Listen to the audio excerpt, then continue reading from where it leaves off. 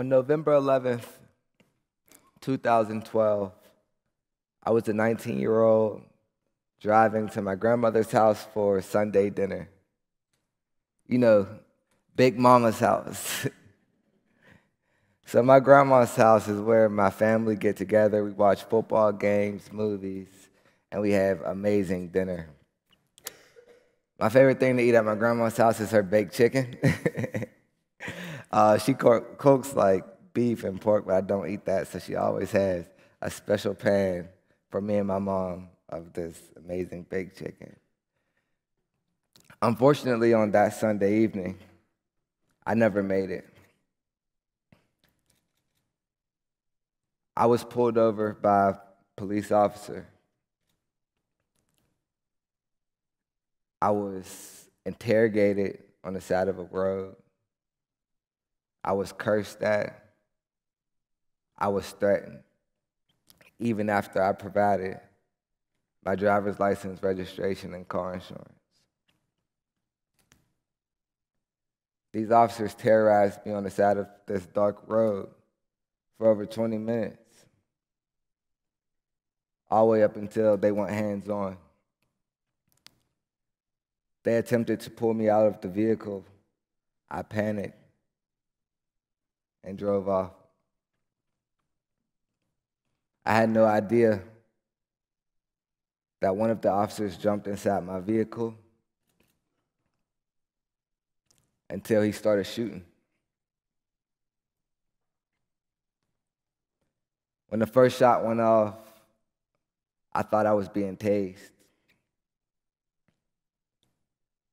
When the second shot went off, I could smell the gunpowder and the burning sensations in my chest.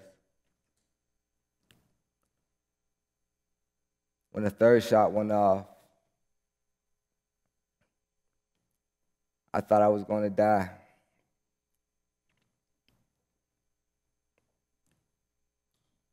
The fourth shot went off, and I thought about my family and how badly I wanted to be with them and tell them that I loved them.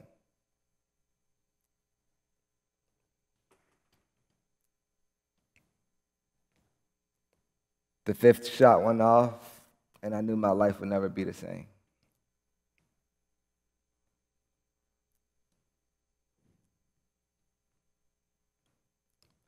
See, after being shot, my life changed forever.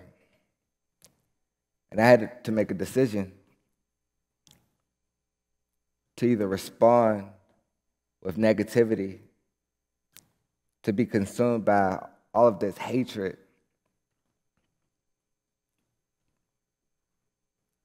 or to adopt the words of Michelle Obama, when they go low, we go high. I decided to go high. Some may ask, what does the high road look like? Well, if you've seen my story in the media over the past few years, you've probably seen me smiling in almost every news article. However, behind the scenes, in my real life, I've struggled with depression. I've struggled with anger. I've struggled with forgiveness. A lot of people ask me if I forgave the officers who shot me. And I say it depends on which day you ask me. So how do I move forward with my life after being unjustly shot? Well, I had to adopt 3 principles: love, compassion, and understanding. And so in my situation, it was hard to start with love.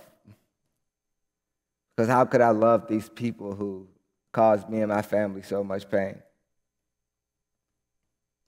So I decided to start with understanding.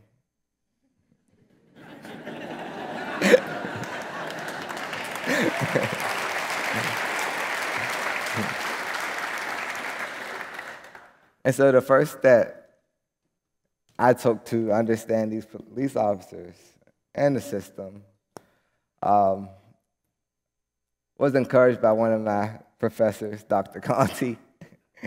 And I heard him laugh. And so he gave me an opportunity to take a class at Duquesne University called Police and Society. I had no full understanding of how policing worked. I just knew I was harassed for the majority of my life, and my friends were too. I had no understanding of politics and how politics work. And so I decided to take this class to learn. And when I took this class, I learned the perspective of not only police officers, but of a lot of my white counterparts. My classmates had very different perspectives of policing and society, and we learned together. And so I learned things about policing and about society that made me look at racism different. It made me look at society different. It made me want to add value to society. That's where the compassion kicks in.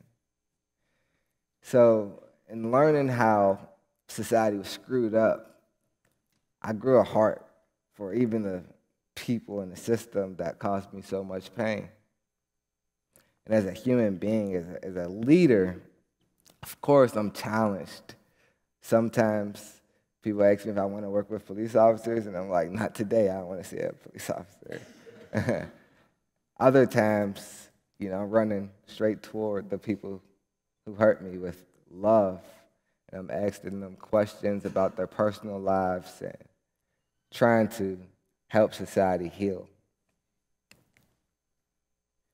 I'm currently encouraging young people who don't believe in the system to engage the system. See, I believe that we cannot change the system if we opt out. One of the things that I noticed with a lot of millennials is that we screenshot and we share these stories on social media, and yes, a lot of people are aware, but how much awareness do we need?